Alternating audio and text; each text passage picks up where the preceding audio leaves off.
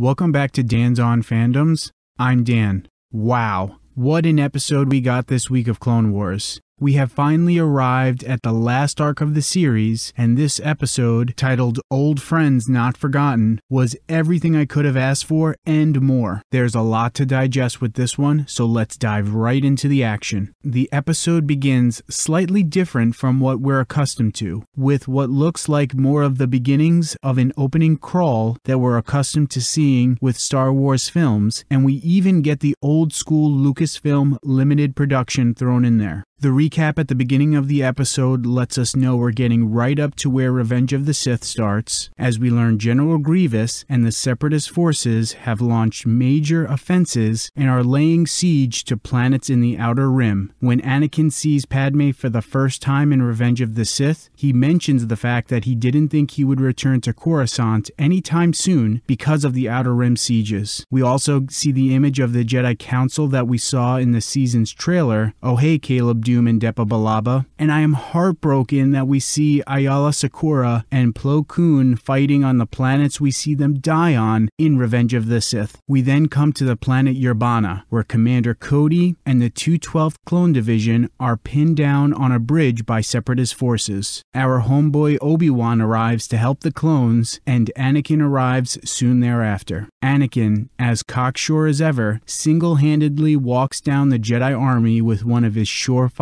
plans, which is to pretend like the Republic army is surrendering, only to draw out the super tactical droid and destroy it. I love how this seems very reminiscent of what his son Luke will do years later in The Last Jedi. While Anakin is speaking, we see R2-D2, Captain Rex, and the 501st are hanging on to the underbelly of the bridge, waiting to pounce on the droid army. As soon as Anakin destroys the super tactical droid, the 501st fly in on jetpacks and start kicking some droid ass. The 501st looked so badass wearing the white and blue armor with jetpacks. Anakin and Obi-Wan are then told by Admiral Yularen they need to return to the Republic capital ship as someone has sent a frequency using the subspace frequency Fulcrum. I love this so much because now we know where Ahsoka got Fulcrum from, which was the code name she and other spies in Star Wars Rebels used. I also like that they dropped a little nugget about Saw Gerrera still fighting on Onderon. Anyway, once Obi-Wan and Anakin arrive on the Republic Star Destroyer, they're welcomed by a holo of Ahsoka and bo-katan. I loved how speechless Anakin was when he initially realized it was Ahsoka. Ahsoka tells the Jedi they have information on Maul and where he is. Ahsoka and bo-katan then soon arrive on the Star Destroyer, and it is so stark the differences in how Anakin and Obi-Wan are reacting to Ahsoka returning. Anakin is beyond elated, even going so far as stating that Ahsoka leaving the Jedi Order allowed her to be where she truly needed to be to find Maul. But Obi-Wan is pretty damn callous about Ahsoka returning, and even treats her coldly the entire time she's on the capital ship with them. I wonder if he was more hurt by Ahsoka leaving the Order than we initially saw, and that's now coming out?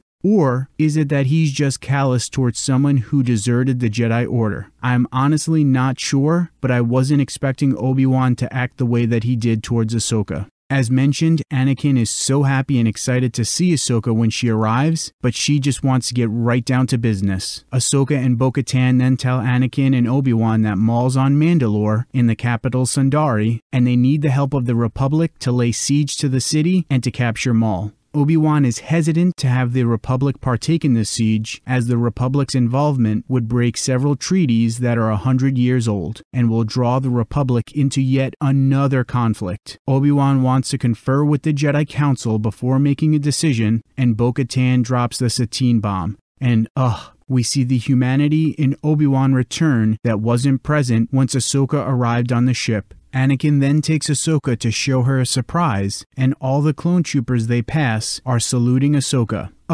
Guys, all the goddamn feels. We then see Captain Rex and the 501st, who have painted their helmets with the likeness of Ahsoka's face. Even though I knew this was coming, I still couldn't contain my smile, which was seriously from ear to ear. Right before Anakin can give Ahsoka her lightsabers back though, Obi-Wan informs them that General Grievous has attacked Coruscant, and Ahsoka is upset that the Jedi won't help Mandalore and digs into Obi-Wan, telling him this is why people have lost faith in the Jedi Order. Anakin then quells the fire between the two of them, stating he'll divide the 501st and will promote Captain Rex to commander so that he can lead the mission with Ahsoka as an advisor. Before Anakin and Ahsoka part ways, Anakin gives her back her lightsabers, which are now blue, with Anakin saying they're a little better this way. I'm still curious why Ahsoka's lightsabers are now blue. Is this a metaphor that some of Anakin is still in Ahsoka? I'm not exactly sure. But this scene pulled at my heartstrings so much. As the two part ways, Ahsoka merely says good luck to Anakin, and I just wanted them to give each other a hug and say may the Force be with you. Knowing they won't see each other again until their duel on Malachor years later is heartbreaking, thinking this was their final goodbye to each other as friends. Bo-Katan and Ahsoka are then en route to Sundari with the 501st, and Almac's busted ass tries telling them they're breaking Mandalore's treaty with the Republic. Almac then tells Gar Saxon, whom we last saw getting judo chopped by Sabine Wren in Season 3 of Rebels, to prepare the Mandalorian forces for an attack. He also sends Rook Kast to inform the Syndicate of the upcoming invasion. What a punk Gar Saxon is. Ursa Wren then informs Bo-Katan that Saxon is scrambling his defenses and things start popping off. Mandalorians with jetpacks begin attacking Republic forces, and man, was this seriously so awesome. Ahsoka is jumping from ship to ship, taking out opposing Mandalorians along the way before she's able to make it to ground.